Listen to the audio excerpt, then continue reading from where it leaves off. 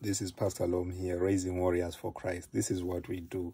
You know, today in our devotional, we were looking at Mark 16, verse 17. You know, I just want to read briefly Mark 16, 17. I'm reading from the NIV version. You know, Mark is a brilliant author. You know, we thank God for the book of Mark. You know, there are a lot of things that we get from Mark. You know, theologians believe that Matthew and Luke wrote from Mark, that Mark was the gospel that the others actually filled in the gaps from.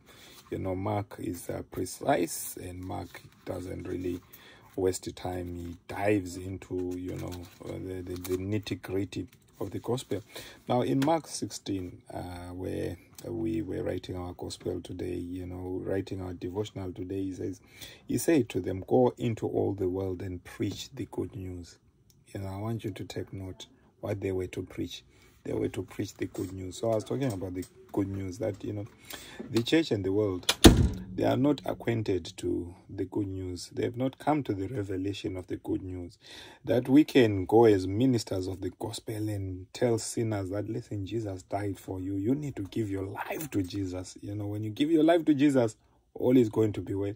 The moment that sinner gives his life to Jesus, then we introduce them to behavioral mortification. We start telling them that if you don't tithe, you are going to be in trouble.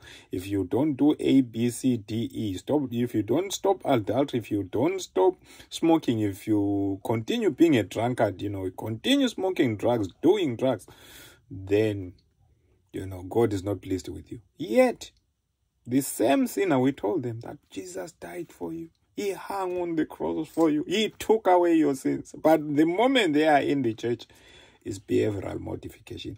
That is not the gospel. You see, the good news is what Jesus Christ did at the cross. That is the gospel. You see, Jesus at the cross, he took away our sins. He took away our sins. He paid the price. The problem really is not a sin problem. The problem is a gospel problem. You know, it is what Christ has done at the cross. And what Christ did at the cross was to pay for our sins. The iconic text in the Bible, John 3:16, for God so loved the world that he gave his only begotten son. I want you to take note. God loved the world. He gave his son. The world was in sin. It was in darkness. The world is a fallen creation. But God gave his son from above, from heaven. Jesus is God. He became flesh. Glory to God. God gave his son, Jesus, to the world, full of sinners, pedophiles, lesbians, gays, religious people. Glory to God. Drunkards. Anything that you can think of, that you can classify under sin. God has already dealt with that. Right? He gave his only begotten son. Whosoever believes, see, there is the nugget. Whosoever believes in him, in Jesus, should not perish, but should have eternal life. So what is the gospel? The gospel is the Son. It is Jesus. It is what Christ has done. Glory to God. Christ has died on the cross, and he did not stay on the cross. He has been raised. Since he has been raised, you tell the sinner, you believe in Jesus. You're believing in Jesus. You are believing in his death. Glory to God. You're believing in Jesus. You are believing in his resurrection. The moment you say yes to Jesus, you died with him. John 3:16. Whosoever believes in him should not perish, but have eternal life. Whosoever believes in Jesus. Who is the gospel? Jesus is the gospel. Glory to God. Whosoever believes in him should not perish, should not perish, should not perish, but should have eternal life. So it's either you have eternal life or you don't. The gospel truth is you have eternal life because you have believed in Jesus. Who is the gospel? Now let's go deeper. Let's borrow Luke 4. Glory to God. Luke 4 from verse 18. I want you to take note here what Jesus says. The Spirit of the Lord is on me because he has anointed me to preach the good news. Again, the Holy Spirit anoints people to preach the good news. You see, the good news is not the law. It's not what Moses did. It's not the 10 Commandments. That is not the good news. The 10 Commandments were given for our flesh, to discipline our flesh. And guess what? Even Moses the channel in which the 10 Commandments came, he did not obey God. He did not enter into the promised land. Glory to God. The moment he came down even to the from the top of the mountain, the first thing he sees, they had already broken the first commandment. They were worshipping God, dancing around a golden calf. Right? They were worshipping an idol, not God. They were dancing around a golden calf. Right? They disobeyed. So the law is not the gospel. The gospel is the good news of salvation that Jesus has come into the world. That is the gospel. The Spirit of the Lord has anointed me to preach the gospel. The word anointed, empowered. He has empowered. He has empowered me to preach the good news to the poor. Now the poor, those are the ones that are humble. It's not talking about financial poverty. No. It's talking about meekness, humility, towards what is being preached, that you humble yourself to that message. You can hear that message. Who are those that are poor? Those that don't trust in their own ability. Right? When you are broke even financially, you don't trust in your ability because you have got no ability at all. Right? Your ability is to beg. So now when he says he has anointed me to preach the gospel to the poor, it is those that are meek, those that are humble, those that don't trust in their own ability. So now if you are leaning on the law, if you are trusting on the law, that is not the gospel at all. Right? That is your own ability. That is your own strength. Imagine if I can do the 10 Commandments, all of them. Why will I need Jesus?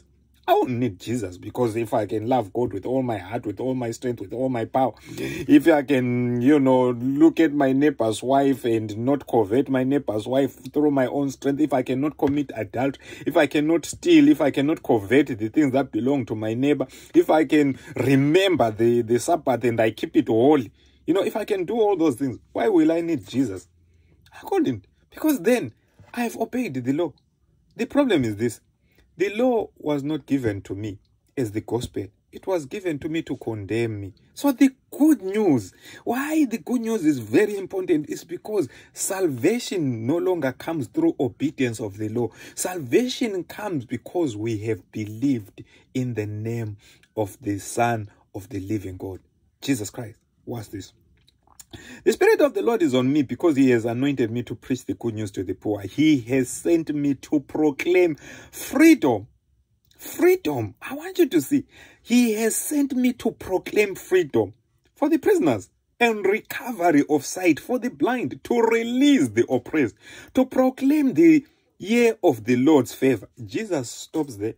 If you go back to the account in Isaiah, he says to preach vengeance. The day of vengeance. It continues with the day of vengeance. But when Jesus came, when he died on the cross, when he was raised, glory to God, we are living in a time of grace. It's an open door. There is a time that is coming when this door of grace is shut. When this gospel that we have about Jesus is shut, glory to God. When he that letteth is taken away, right? Then that will be a time when people have to rely on their own ability to try and please God, because the Holy Spirit and the church will not be here. Those that have trusted in Jesus Christ have been taken out of the way. Glory to God. Right? So it is not a day of vengeance. It is to proclaim the year of the Lord's favor. That is Jubilee. Why? Because Jesus is the gospel. He is the one who died at the cross. Listen to what he says in verse 20. Then he rolled up the scroll, gave it back to the attendant, and sat down. The eyes of everyone in the synagogue were fastened on him. And he began by saying to them, today, this scripture is fulfilled in your hearing. This is what Jesus is saying. Today, this scripture is fulfilled in your hearing. It says Isaiah is fulfilled. The gospel to the poor, freedom to those that are oppressed, the year of Jubilee. He says it is fulfilled. Guess what? They did not believe the gospel. Instead, they wanted to throw Jesus off a cliff. That's what many people do at the church. Glory to God. They do not believe the simplicity of the Christian message. Christ has died on the cross. Christ has been raised. See, they try to perform to get what Christ has done. Let me help you out. See, when you receive what Christ did for you, it will change you. It will transform. I used to drink. I started drinking from a young age of 13, 14, and it got worse. Especially when I came to the United Kingdom, it got worse. But when I heard the gospel of Jesus Christ, 2004, the Lord changed my life. It transformed my life. Glory to God. I became born again. Right? I did not hear about the law. Thou shalt not drink. Thou shalt not do this. Thou shalt not sleep with the prostitute. I heard about Jesus Christ.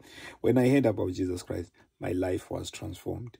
I heard the gospel. So it is the gospel that sets you free. Maybe what you have, you think is the gospel. It is time for you to evaluate. Maybe what you have is a wrong message. Get the right message. Then your life will flourish. You are tremendously blessed.